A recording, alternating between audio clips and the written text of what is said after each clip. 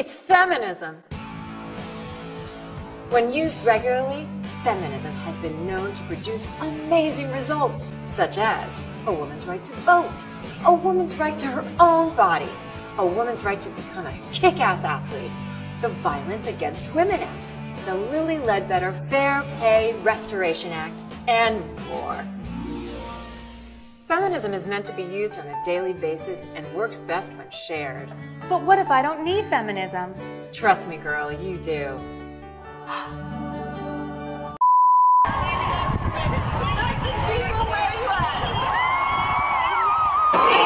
think it begins when the brain, when there's like an electrical impulse to the brain. What about a heartbeat?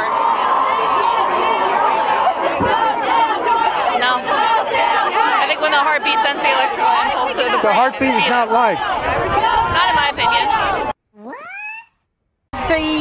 As long as it's still a fetus. But when does it stop being a fetus? When it's born. When does life begin? It begins when a woman decides she's gonna go for it, because her life is on the line doing it. What about a heartbeat? If the woman wasn't there, the pregnancy wouldn't be there. And if the woman's gone, you don't got no pregnancy, right? And without the man, you wouldn't have a pregnancy either. I know, you guys should limit your sperm production. Hi. Hello. Okay. My name is Tanae. I'm the current president of our NAACP chapter. Great. And so I just have a few questions. During your entire presentation, I noticed that you failed to mention that feminism is the belief that men and women are equal. So do you not think this? And then also, I noticed when you were talking about America's values and about how great America is, you failed to mention that our nation was built on the power of white men without the acknowledgement of black people, the Indians, women at least. So do you not think that men and women are equal? Do you not acknowledge the problems that we have here in America that does, in fact, not make America great? All right. No. Let's be respectful. I mean, not triggered. I understand how to handle myself, unlike some Trump supporters. Guys. It was a perfectly reasonable, respectful question. Let's be respectful. Thank you. On the first half of your question, women don't agree with you. Fewer than 1 in 5 women in America describes themselves as a feminist, even though over 85% of them believe in inequality between the sexes. Why? Because they know that feminism has become something different now. They know that the feminism you're talking about, it's very convenient, isn't it, to sort of treat men like shit, and then when people say, I'm not a feminist, say, oh, but feminism's out of quality. That's not what feminism has become. It's not what feminism is anymore. Feminism is a mean, vindictive, spiteful, nasty, man-hating philosophy. So that why has very would you little, well, let me finish, because I let you finish, okay? That has very little to do with the equality of the sexes, and a lot to do with man-hating. And the way that you know that is women are abandoning it in their millions. Women don't want feminism anymore. They have rejected your version completely. They don't agree with you. In the UK, the numbers are even worse. Just 7% of women in the UK describe themselves as feminist, despite the fact that 92% of women in the UK believe in equality of the sexes. It's very clear what's happening. They don't believe that those two things mean the same, because if they did, they'd give the pollsters the same answer to both those questions. Women know that feminists say one thing and do another. Women know that the primary purpose of feminism these days isn't to promote equality, it is to beat down on men. So you've lost, you have a big PR problem on your hands, and when you come up and say, well, how dare you not mention that it's actually just about equality of the sexes, don't you believe in equality of the sexes? I very clearly said in my speech multiple times that I do, and that I love women, that I care about them. But, this sleight of hand that feminists play, when they're perfectly happy to treat men like shit and spread these conspiracy theories about the patriarchy, these lies about the wage gap, lies about campus rape culture, and then turn around and play the victim and play innocent and say, feminism's just about equality. Give me a break. Hi, we're here to tell you about some gender pronoun do's and don'ts. Don't ignore the mistake you made. All right, what can I get you today, sir? I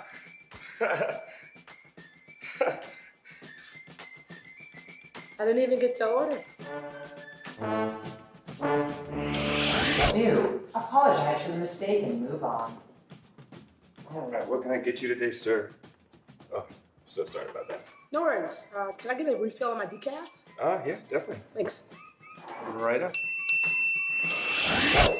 Do Practice in private. Alex is my friend. They like sports. I love playing video games with them. We went to high school together. It may seem silly to you, but if unlearning a friend's former pronoun is tricky for you, practice makes perfect. If someone corrects you, recognize your mistake and apologize. Treat them with respect and ask them what they prefer to be called. Seek out knowledge. Just because you had an awkward situation doesn't mean it's the end of the world. Find resources at places like Planned Parenthood so you can be better informed. I decided to make a little bit of a funny skit video today of what it's like to be non-binary. So, are you a girl or a boy? Oh, I'm neither. So are you a girl or a boy?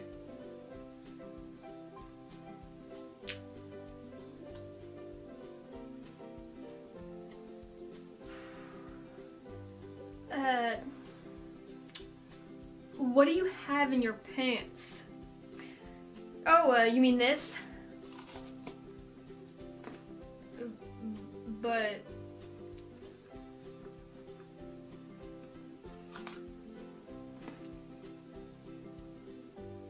I meant, okay.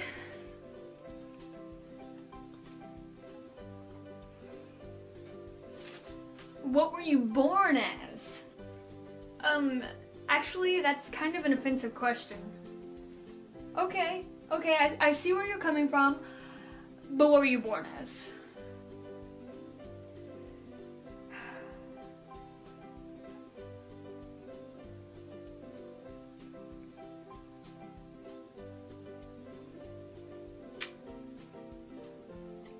So, like, which bathroom do you use? I usually just use gender-neutral bathrooms, or I just use a bathroom at my house. I don't usually use bathrooms when I go out in public often. But what if you can't? Like, what if you can't wait? Then what do you do? Then where do you go? Basically, I'm trying to ask you what genitalia you have. Again.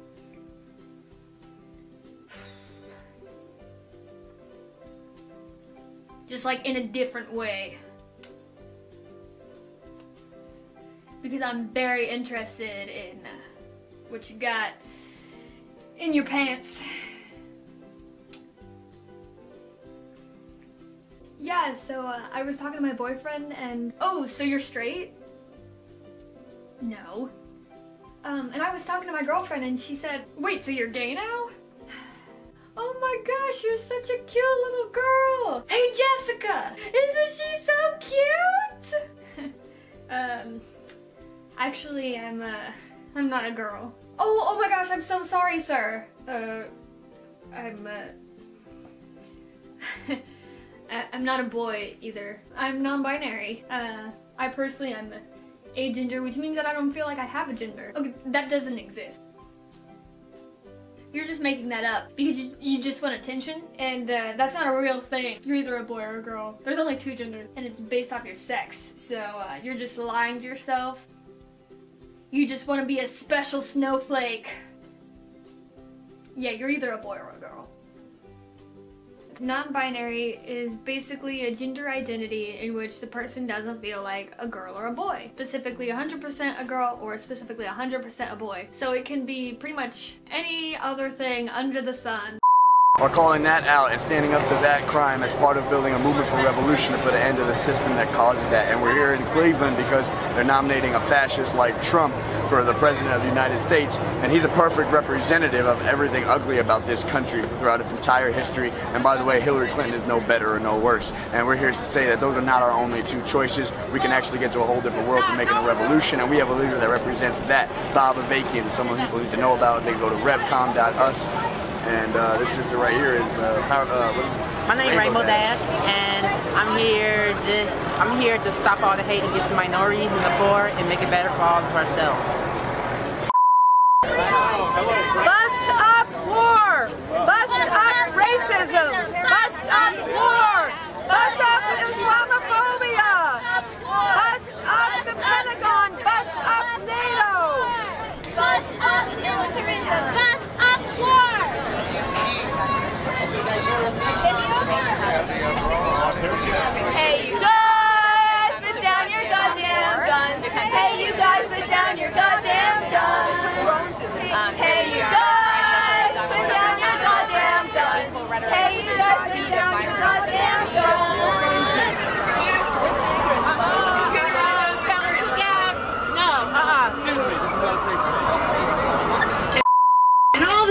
anti-choice activists in here in Ohio that we will not be turned back, that we will protect our access to abortion and the right to choose.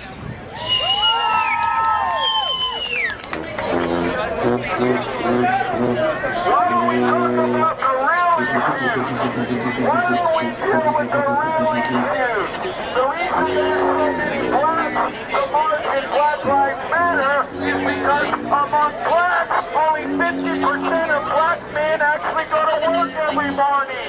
Why don't we deal with the real issues among this race? Only 50% of black men actually go to work every single day. What a sad shame. No wonder you have so many people to march in your rallies. No wonder you blacks have so many to march in your rallies. 50% of black men go to work every day.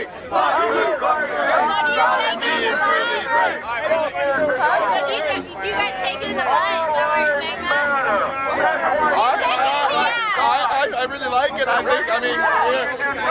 She was wondering if we like taking in the ass, man. All the time.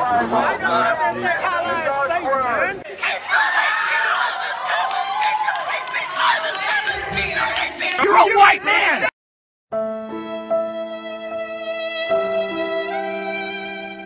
I was 25 years old, I became pregnant, and I didn't know I was pregnant because I had irregular periods, so I didn't know. And then I didn't have the money to get an abortion, so I ended up having a second trimester abortion, and that was against my will.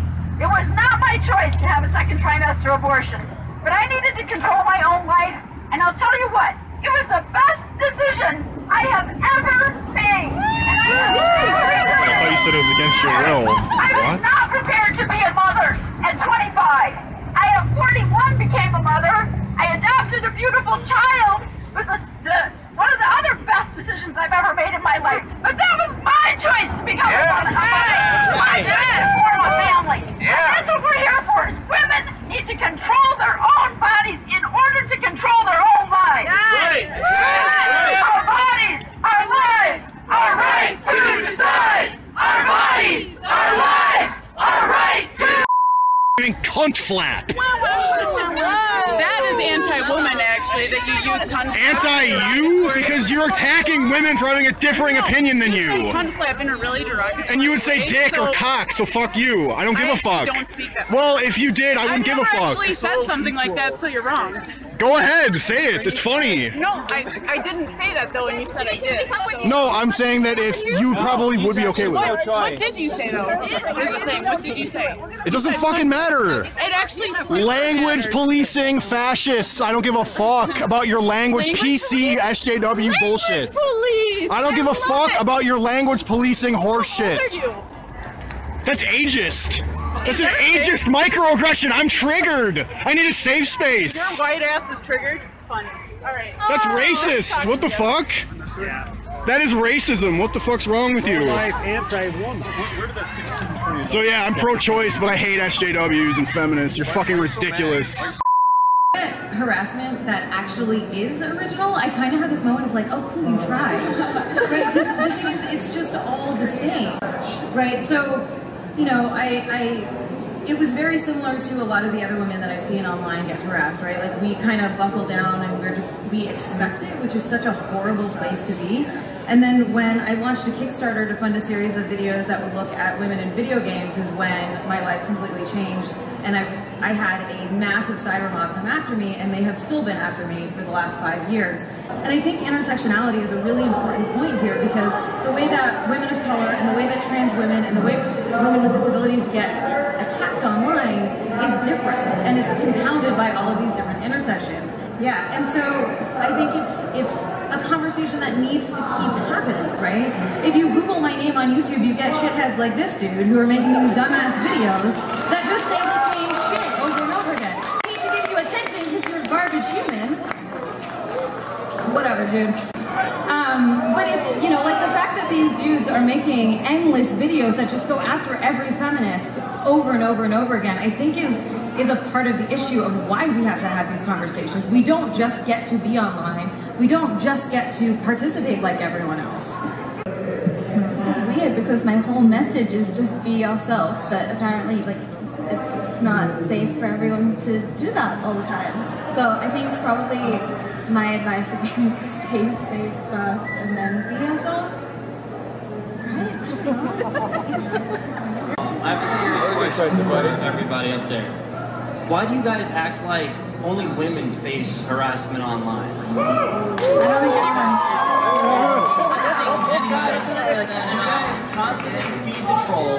And look, the majority of the people here are your trolls because they like to see you freak out about it. And that's exactly what you guys are doing. You're feeding I mean, even trolls. your language, like freak out about, like no. See, you're just mocking. If you're talking about one community facing harassment, that's not to say that no other communities face any harassment. See, you're harassing me right now when I'm. Can we please remove this question as for the night? Now look. Next question, I'm answering. Next question, please.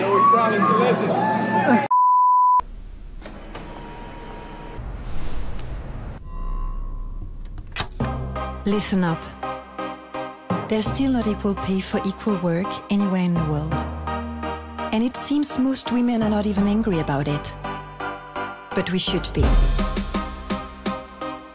So let's set a new goal.